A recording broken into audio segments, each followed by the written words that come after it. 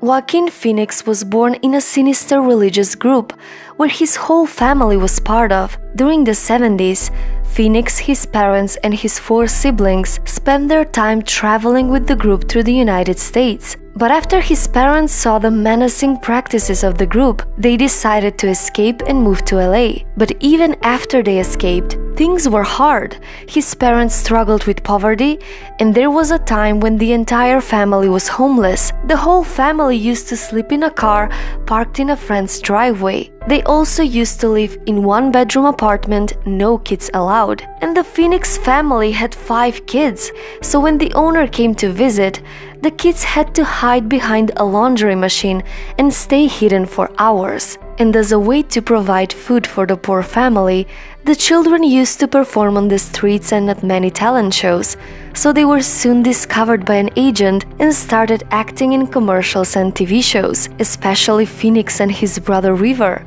They had a bright future ahead of them, but one tragedy devastated the family. When Phoenix was just 19 years old, he made the painful 911 call to save his brother River from overdosing. But sadly, his brother didn't make it. Watching his brother die was one of the most painful and traumatizing experiences that led him to retreat from the public for a year. But after returning to his acting career, Phoenix established himself as a serious and passionate actor. But his passionate devotion to movie roles turned him into an alcoholic. Playing the role of an addict for the movie Walk the Line began to affect his life in a big way, so in 2005 he checked into rehab. For his work as an actor, Phoenix has received a Grammy Award, a Golden Globe, and 3 Oscar nominations, and with every new role, he is constantly pushing boundaries. So he is the lead role in one of the most anticipated movies of 2019, Joker.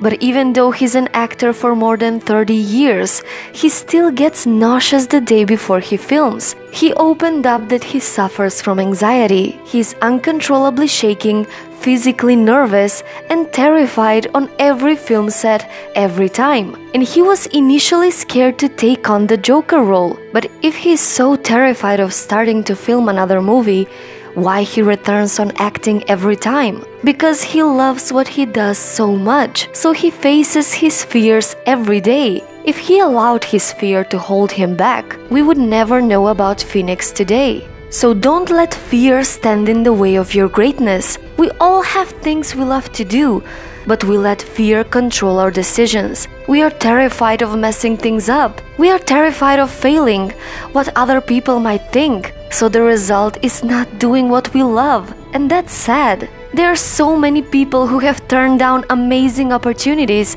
because they were scared and anxious. You can't wait until you're not afraid to go after the thing you want. That's not how it works. You will never stop being afraid. Being afraid is not a bad thing. It means you care. But if you let your fear completely paralyze your growth, you'll wake up one day filled with regret. So it doesn't matter how uncomfortable or painful it is, get out of your comfort zone. Do something risky. Do something that terrifies you. Look the fear in the face. Do it to learn, to change. Trust me, with every challenge, your confidence will start to grow. You deserve to live your life to the fullest and enjoy every moment. Remember, feel the fear and do it anyway. So, what's your story?